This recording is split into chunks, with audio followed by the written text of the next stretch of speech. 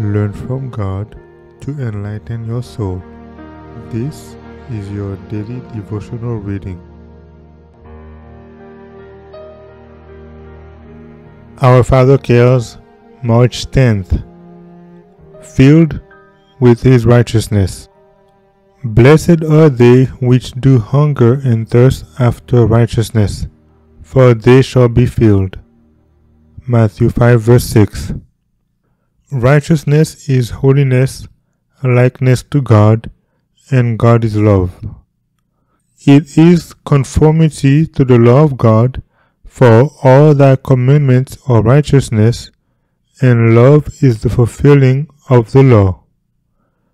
Righteousness is love, and love is the light and the life of God. The righteousness of God is embodied in Christ. We receive righteousness by receiving Him.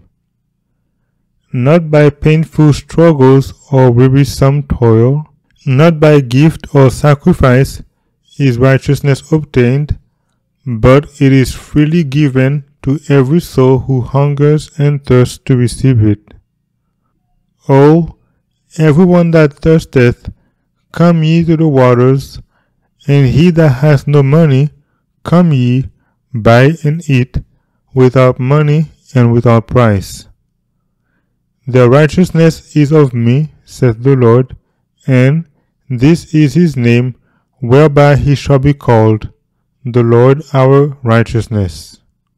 No human agent can supply that which will satisfy the hunger and thirst of the soul. But Jesus says, I am the bread of life. He that cometh to me shall never hunger, and he that believeth on me shall never thirst. The longer we know of God, the higher will be our ideal of character, and the more earnest our longing to reflect His likeness. A divine element combines with the human when the soul reaches out after God, and the longing heart can say, My soul, wait thou only upon God, for my expectation is from Him. The continual cry of the heart is, More of Thee, and ever the Spirit's answer is, Much more. It was the good pleasure of the Father that in Christ should all the fullness dwell, and in Him ye are made full. Christ is the great depository of justifying righteousness and sanctifying grace. All may come to Him and receive of His fullness.